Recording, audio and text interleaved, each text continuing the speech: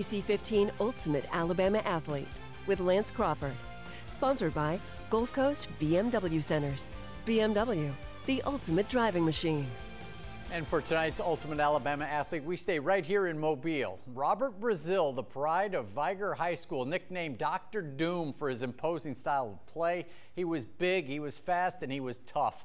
After playing collegiately at Jackson State, the Houston Oilers selected Brazile 6th overall in the 1975 NFL Draft.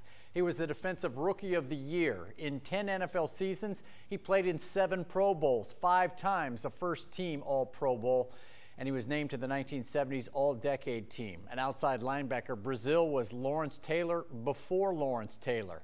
It took longer than it should have, but in 2018, Brazile's great career was validated with his induction into the Pro Football Hall of Fame.